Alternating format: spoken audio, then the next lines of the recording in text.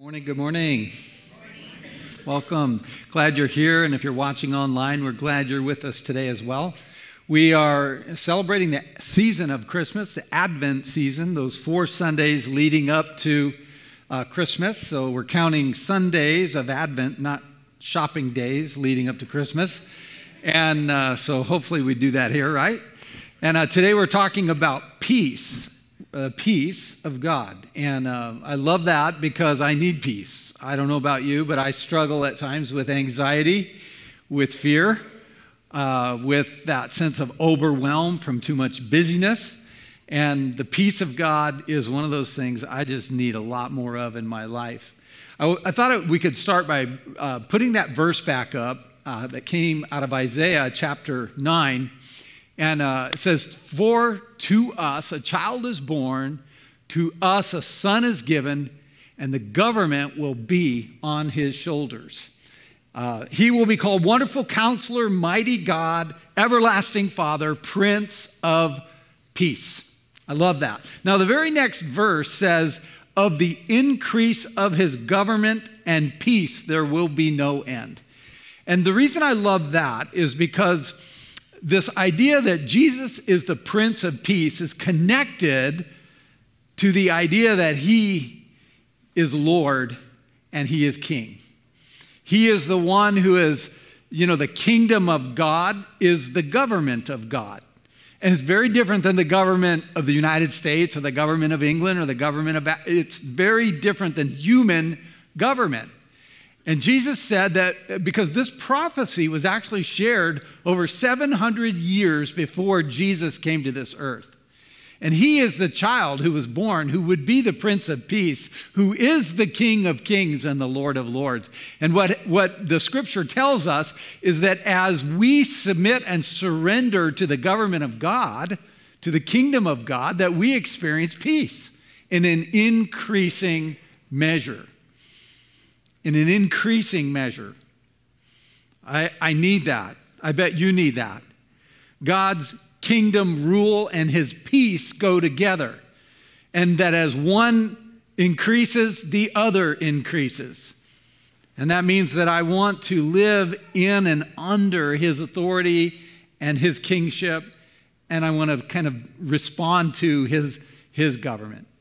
That's one of the reasons why it's so important that the gospel is preached throughout the whole earth, is so that people come under the lordship of Jesus and where people experience the peace of God in their life, and then they can extend that in their marriages and in their families and in their neighborhoods and in their communities. It's also one of the reasons why consumer Christianity is so destructive. Consumer Christians want this watered-down version of Jesus where he's kind of their good guy that's there to help them out when they need it. They're running their own lives. And then every now and then, if it gets really bad, I'll call in a little help from God. A consumer Christian doesn't commit to relationships because they're messy, right? They're imperfect. They're frustrating at times. Consumer Christians are all about what is in it for me, what blesses me. And they use church as a commodity, not as a conviction. You see, we, as those who identify as followers of Jesus, need to surrender to the lordship of Jesus, where he is the center of our life, not just some add-on. Much of our world is a story of conflict. Over the past 5,000 years, there have been roughly 15,000 wars. There's an estimated 40 wars going on right now in about 36 countries. And we, as human beings, we're just not that great at establishing peace. And it doesn't matter which government you look at around the world, we're not experts. The governments of men are no experts at restoring or maintaining or sustaining peace. And the sad result is these conflicts don't just happen in countries over there or even countries here. They happen in our relationships at home, in our friendships, in our marriages. Peace on earth. Is that really possible? I mean, come on. Is it possible to experience that goodwill toward men? Now, here's the problem. As human beings, what I want can be in opposition to what you want, and then we collide, right? James chapter 4 tells us where the source of our conflicts come from. He said, do you know where your fights and your arguments come from? They come from the selfish desires that war kind of within you. So it starts with me. It starts inside of me. It starts inside of you.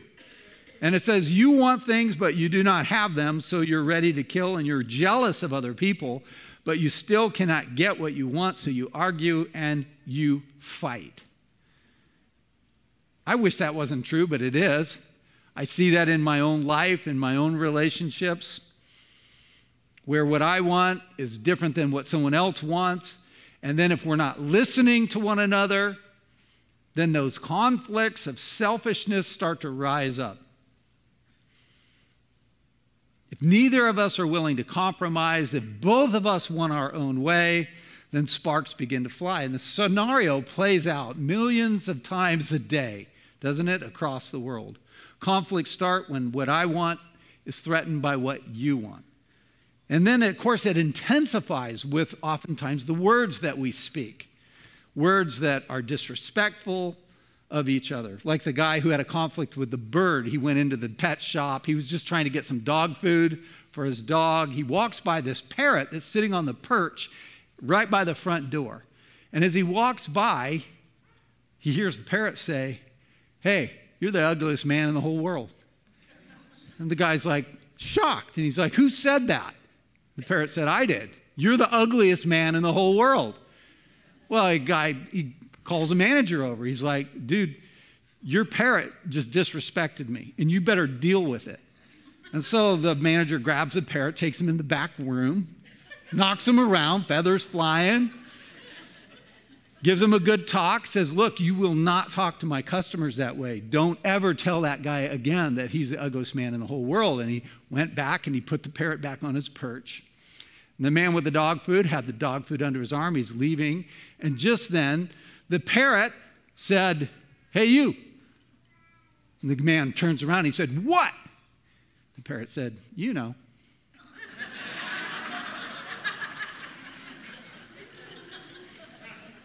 See, we're not going to experience the peace in our world until the Prince of Peace reigns in our heart, because it's a heart issue. It's got to change the heart. It's not just the actions we do. It's not even just the words we say. It's what's going on in the heart. Jesus Christ came to this world to bring peace. Let's read again this wonderful narrative out of Luke 2. Sets us up for the Christmas season. "And there were shepherds living out in the fields nearby, keeping watch over their flocks at night. An angel of the Lord appeared to them, and the glory of the Lord shone around them, and they were terrified. But the angel said to them, 'Don't be afraid. I bring you good news of great joy that will be for all the people. Today in the town of David, a Savior has been born to you. He is Christ the Lord. This will be a sign to you. You will find a baby wrapped in cloths and lying in a manger.' Suddenly, a great company of the heavenly hosts appeared with the angel, praising God and saying," listen to this, "Glory to God in the highest, and on earth peace to men on whom his favor rests."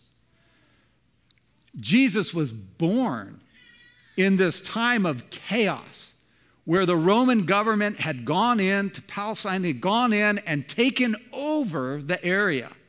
They were corrupt. People were distrustful of the government. People were fearful of their lives. And Jesus was born in this chaotic, disturbing time. And yet he said he would be the Prince of Peace who would bring peace into our lives. What that tells me is that peace is not the absence of conflict. It's the presence of God. It's not the absence of conflict. It's the presence of God. He didn't become the king that would squash the Roman government, get rid of all the stress, the strife, and the conflict. No, he was a king of a different kind, who would bring a government that was different than human government.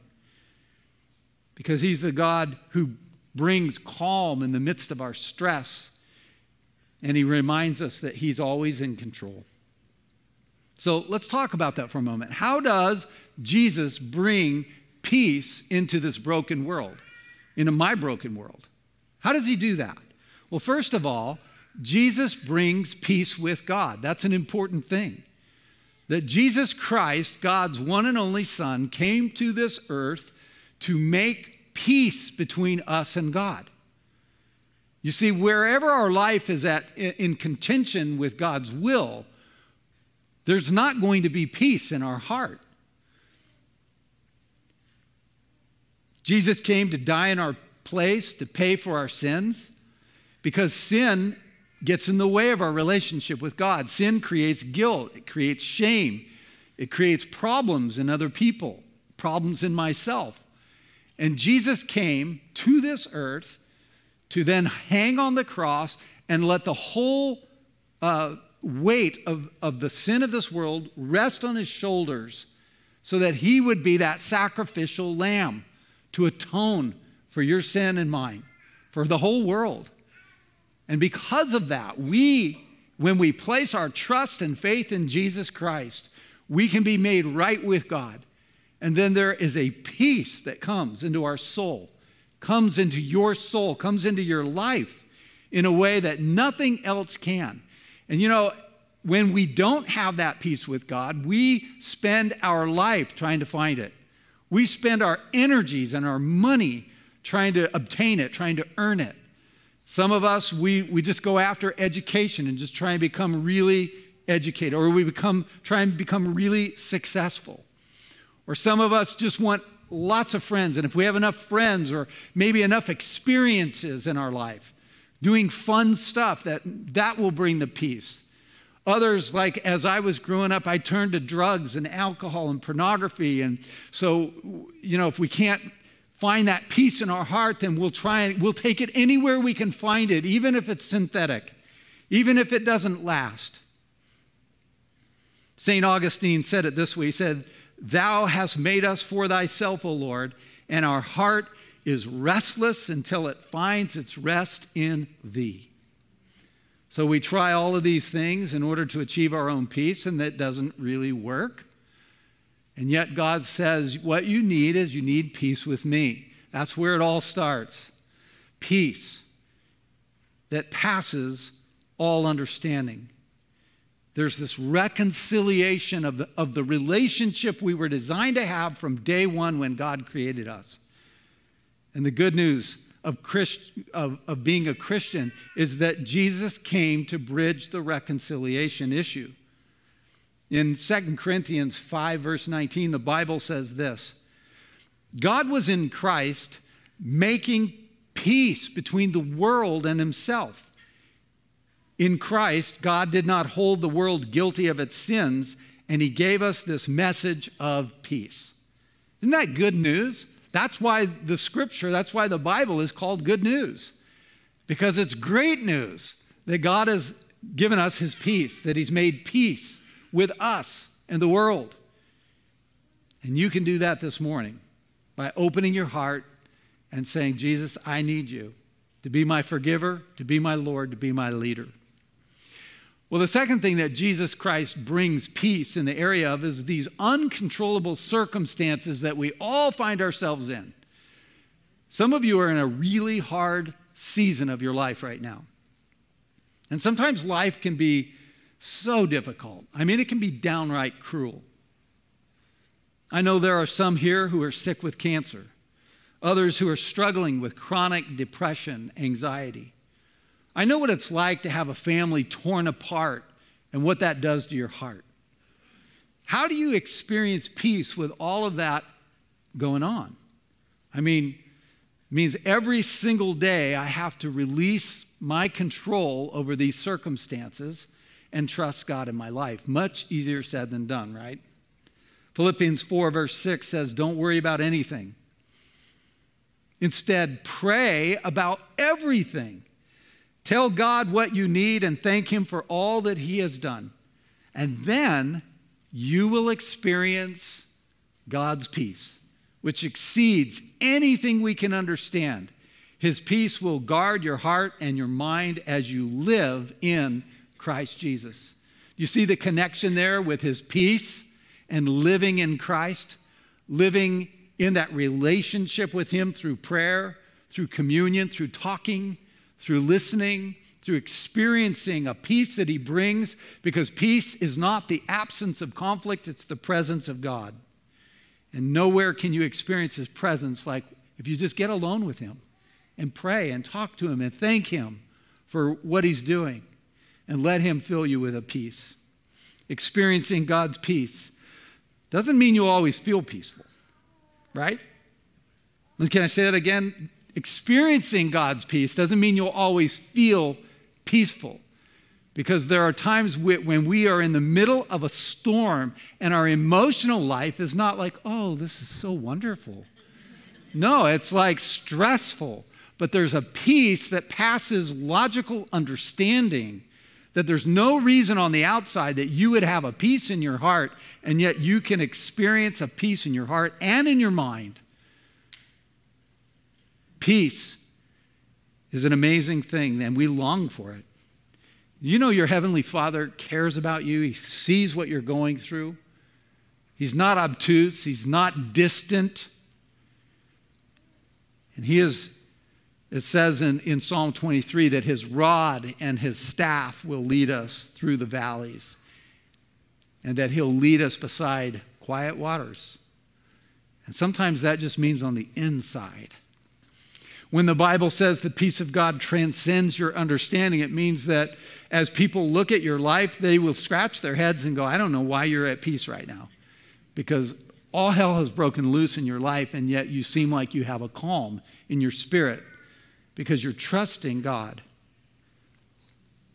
Sometimes the stuff that hits our life, those uncontrollable circumstances, if we get past it, you can look in the rearview mirror and you can go, oh, God was with me the whole time. Have you ever done that? God was with me the whole time. There's even gifts that God wants to bring. Gifts that he'll bring to you. Experiences that in the midst of our pain or our suffering or our difficulty, God shows up, and sometimes it's in the moment, but oftentimes it's later, where God had something to do in you, to grow you, to train you, to bless you. A couple of years ago, I decided to dress up as Santa Claus and come to our house. This is when the grandkids were really little. Jonah, I have a picture of Jonah. That's Zach and Cassie's little boy, and he was about 2. He's like like he would fit like in a stocking, wouldn't he? He's so cute. And Jonah was 2, and the others were like 1 and 5 or 6, and all 4 of the grandkids were there, and all my other kids were there, and I was thinking, this is the year. I've never done it before, never done it since. I just thought, I'm going to dress up as Santa, and I'm going to show up at the door. And so I borrowed the Santa suit from the youth group. Don't ever do that. The beard smells like moldy pizza and vomit, and it's just pretty gross. But I put the beard on and had the hat and put the suit on and put a pillow in my stomach and had the velvet bag, filled the bag with gifts. And in my mind, I'm just thinking, this is going to be so fun. I had these bells, and I'm ringing the bells. I'm knocking on the door. I practiced my ho, ho, ho. And I'm just there to bless the kids and just see the beauty of the wonder and the anticipation on their faces. And so they open the door, and little Jonah's there, and he sees me first. And he just starts screaming bloody murder. He runs up the stairs, and he grabs hold of Grandma, and he climbs up her body like a little monkey. And he's like just shivering as he's afraid. And all the other kids, of course, look at him and they react, and I come in and everyone's crying, and I've got gifts to give out.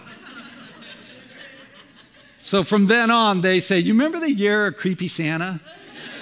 I'm like, yep, I remember. God's not Creepy Santa, but there's times when we get afraid, when we're stressed out, when we are filled with anxiety, and God is actually trying to do something important. He's trying to train us and help us to trust him. He has gifts to give us, but we can miss them when we just live in that fear And yet God wants to turn that fear into a trust. He wants to help us see that He's in control no matter what, and that He has things to do in you and in me. Maybe you've experienced a painful divorce, and it just looks bad. But it's quite possible that as you walk through that painful time, that God has something on the other side that's far better than you could have ever imagined. Or maybe you've come out of addiction, an addictive lifestyle. What could God do through you to minister to other people who are struggling, who are broken, who feel hopeless? You see, God can often take our greatest pain and our greatest failure, and He can turn it around for something good. God has a way of bringing peace in the midst of our pain. Knowing God is in control brings a peace of mind in our heart, in our life. Reminds me of the story in Mark's gospel where Jesus is in the boat and He's crossing over the sea, and there's this massive storm that comes up out of nowhere, right? And the waves are coming over the boat, and He is in the stern, asleep on the cushion, it says. And they woke Him up and they said, "Teacher, do you not care that we are perishing?" And He awoke and He rebuked the wind and the sea, and He said, "Peace, be still." And the wind ceased, and there was a great calm. And He said to them, "Why are you so afraid? Have you still no faith?" Fear often gets in the way of our ability to see God in the boat, to see that God is in control, that God can calm those storms and He can bring the peace. What are you afraid of today? It's interrupting your peace. Maybe afraid of what's going to happen in your finances if things don't turn around, or afraid for our country if a new person doesn't get voted in, or afraid for my job, or afraid for my health if that treatment doesn't work. There's all kinds of things that can breed fear in our lives, and yet God wants us to peel back the layers to get to the place where you see God. It's not the absence of conflict, it's the presence of God. And God wants to give you peace today. The last thing I want to just mention is that God brings peace in our relationships. Not only a peace between us and our Father, our Creator, but also peace in our circumstances. And then this other one is peace in our relationships. That's where we often need it most.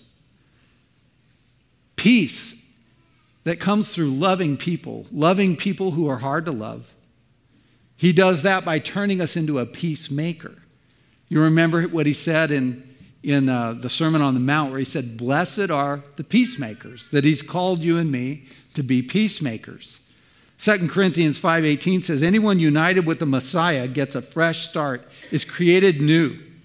The old life is gone, a new life burgeons. Look at it." All this comes from the God who settled the relationship between us and Him and then called us, what? Called us to settle our relationships with each other. Being a peacemaker, it doesn't mean that you become a doormat. Doesn't mean that you don't feel the betrayal or the pain. It doesn't mean that you sweep under the carpet the things that have been done. No, it means that you become a forgiver. It means you become a conflict resolver, not running from every conflict that hits your life, but becoming skilled at conflict resolution in a biblical way. Often the problems that emerge in most churches are these tensions and these misunderstandings and these hurts that happen in between relationships. And then instead of resolving the conflict or speaking truth and love to one another, we pick up our marbles and we run. Out of cowardice, out of fear, and out of a lack of commitment to do what is right. God has called us to be peacemakers, to offer forgiveness to those who have hurt us, and to experience the forgiveness of God first. It's very difficult for me to forgive someone else if I haven't experienced deep forgiveness in my own life. Do you know how much God has forgiven you? Even the best of us who are like, yeah, I haven't done that much wrong. It's like, I know. But You've been forgiven just as much as anyone else. Every single person who's received Christ has received an amazing amount of forgiveness. And it's because of that we can then offer forgiveness to other people. I'm not saying you forget it all. I'm saying you forgive it all. You forgive. Lack of forgiveness, unforgiveness gets in the way of peace. And for some of us, if you're not experiencing the peace of God this morning, it could be because unforgiveness is blocking that. And so as you move towards forgiveness, forgiving others and forgiving yourself, that as you move towards forgiveness, you'll begin to experience the peace of God that guards your heart and your mind. So who is it that you need to release today? Who is it that you need to forgive today? So that you can get on with your life and you can get on with experiencing the peace of God. Because it's not the absence of conflict, it is the presence of God. Listen to what Jesus told his disciples in John 16. He said, I have told you these things so that in me you may have peace. In him we have peace. He said, in this world, yeah, you're going to have trouble. But take heart. I have overcome the world. Jesus said it's only in walking with him and knowing him, experiencing his forgiveness, and then giving it out to others that we're able to experience the peace of God. It's not, I'll have peace when. Olivia touched on that this last weekend. I'll have peace when my marriage is fixed. I'll have peace when I get that new job. I'll have peace when, my health issues are gone. No, it's in the midst of the tribulation. It's in the midst of our undone life where we're able to experience God's peace. And that's where the world, I think, stands back and scratches their head and says, I don't understand why you can have that kind of peace in your life when all of this is going on around you. John 14:27, I'll end with this, says, peace, Jesus said this, peace I leave with you. My peace I give you. I do not give to you as the world gives. Do not let your hearts be troubled and do not be afraid. The peace of God that comes from Jesus isn't going to come to you by way of the world's ways. It's going to come through God's way. It's going to come as you walk with him, as you spend time in his presence. It's going to come as we learn to trust him in the midst of our problems and those uncontrollable circumstances. And it's going to come as we become forgivers of other people. So I want to just bring us into a time to pray right now. And just ask that you would settle your heart, maybe close your eyes, try and get rid of some of these distractions and just pray.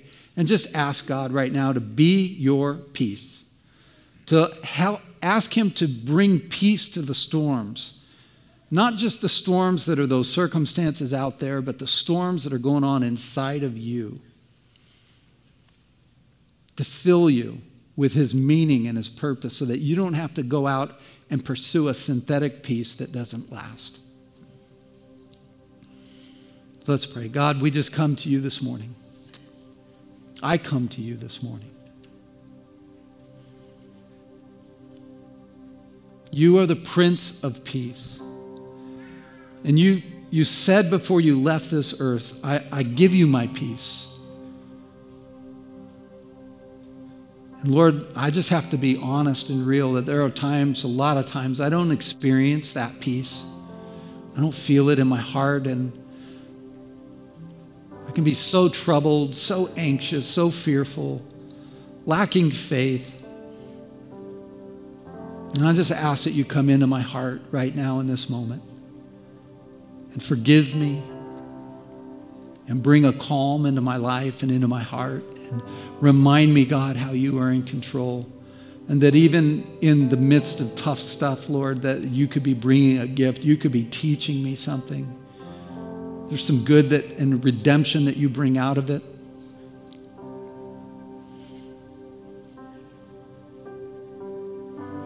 God, I want to find my rest in you.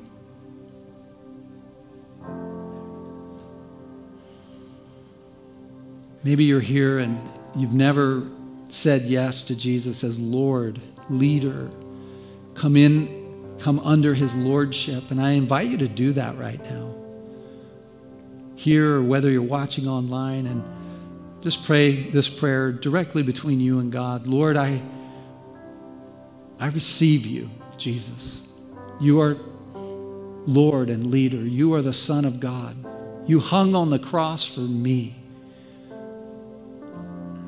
And Lord, I pray right now that I want to be at peace with God. I want to be at peace. And so, Lord, would you do that in me? Just give it to you. I give you my sin. I give you my worry. I give you my fear. I give you the way that I've messed my life up. I just give it all to you, God, and ask right now that you would begin to do something brand new in me. If that's you, just in this quiet moment, would you just lift your hand and say, Mike, I just prayed that prayer with you. Yeah. Amen. Yeah. Yeah. Amen. Yeah. Thank you, God. Thank you, Father, for your goodness. Lord, we pray right now, Lord, and ask that you bless those that have invited you into their life, into their heart. Fill them with hope and strength and courage. Let them experience your peace that passes all understanding. Lord, for all of us, we ask, help us identify whatever might be blocking the peace of God. And if it's unforgiveness, Lord, we're asking right now, give us the grace to be great forgivers, to forgive as we've been forgiven, so that nothing gets in the way of experiencing your peace and walking in that peace. And then to be peacemakers in all of the conflicts and all of the rhetoric and all of the disrespect we see right now going on in our land. We pray, help us not be part of that. Help us be peacemakers, to speak the truth in love. Help us, God, to be conflict resolvers. Help us to be bridge builders. Help us, I pray, oh God. We ask in the name of Jesus, our Lord. Amen.